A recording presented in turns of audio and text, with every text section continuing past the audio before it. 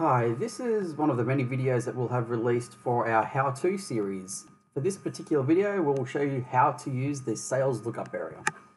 So from the appointment screen, you'll see in the top right-hand corner, you'll see the Sales LookUp button.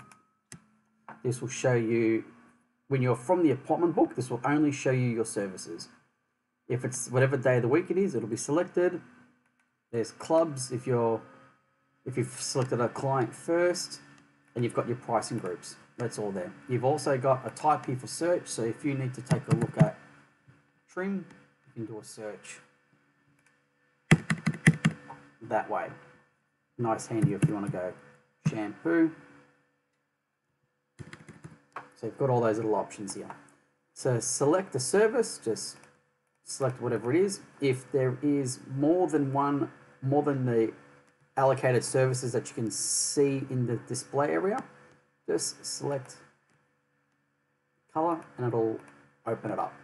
If there's any more, you still will go to extensions and you see, and it opens up. You can see the rest. Press the services button and take you straight back. From the clipboard, anything that you need to get rid of, if you make any mistakes, just click on and you'll be able to get rid of. If you've selected the Sales Lookup button first, if you were to press done, it will take you to the clients, and then you can actually, from there, proceed to make an appointment. If you're looking at the point of sale screen, the Sales Lookup button is also, again, on the top right-hand corner. When you open it from the point of sale screen, it'll go default to retail.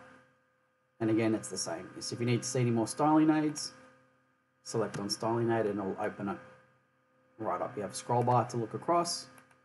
Click on retail and it goes right up. And you've also got the same search options at the top. So you can filter that right down.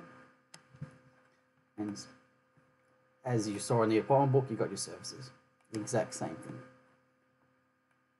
If you were to start selecting an item, it'll go through the process of creating a walk-in client.